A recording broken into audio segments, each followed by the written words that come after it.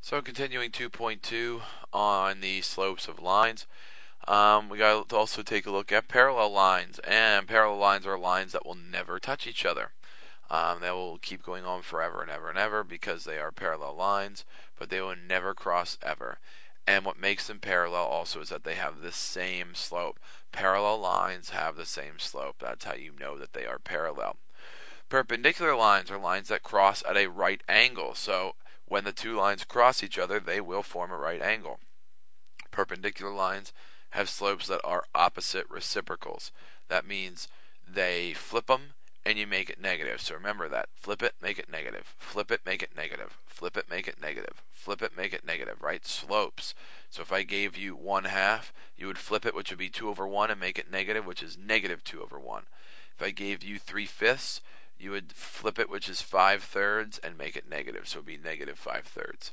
If I gave you an 8, you would flip it, so it would be 1 over 8, and you'd make it negative, so it would be negative 1 over 8. It works the same even with negatives.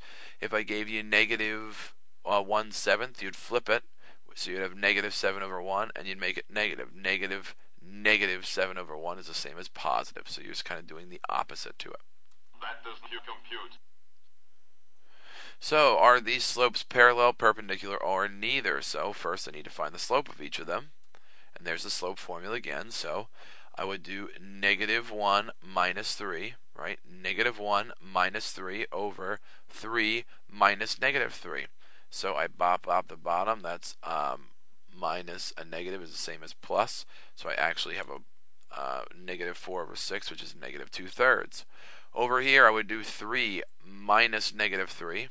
2 minus negative 2. So both of those, it's minus a negative, minus a negative. So it's like saying plus. I bop them and I get 6 over 4, which is 3 over 2. This right here and this right here. What are they? They are perpendicular. They're perpendicular because I flipped this to get negative 3 over 2. And then the opposite of that is 3 over 2. Positive 3 over 2. So they are perpendicular. So are these slopes parallel, perpendicular, or neither? So I do it again. So let's do some slopes again. So this would be 4 minus 1 over 3 minus negative 3. So I end up getting, I bop those because it's minus a negative. I end up with 3 over 6, which is 1/2. Over here, 1 minus a negative 3, 4 minus a negative 4. I bop them because it's minus a negative, which is like saying plus, plus, plus, plus.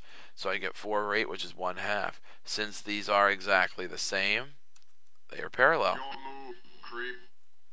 So in example 6, it says, in the Mojave Desert in California, temperature can drop quickly from day to night. Suppose the temperature drops from 100 degrees at 2 p.m. to 68 degrees at 5 a.m. Find the average rate of change and use it to determine the temperature at 10 p.m. So here's what I know. At 2 p.m., it's 100. At 5 a.m., it's 68. So I can basically find the slope of these lines. So I would do 68 minus 100 and 5 a.m. minus 2 p.m. So when we're doing this, the top is no problem, negative 32, but I need to find the difference between those two items. 5 a.m. minus 2 p.m. That's actually a 15-hour difference because when you circle back around, you have to take into account that you overlap it, the 12 hours, and then on top of that, you add another 3 to it to get to the 5. So it is actually a total of 15 hours. So negative 32 divided by 15, it means it's going down roughly, this is roughly, it's going down about 2 degrees Fahrenheit per hour. So it's roughly from 2 p.m. to 5 a.m. it goes down about 2 degrees every single hour, roughly. So between 10 p.m. or 2 p.m. and 10 p.m. Is 8 hours. So negative 2 times 8 is negative 16. So that means it goes down 16 hours.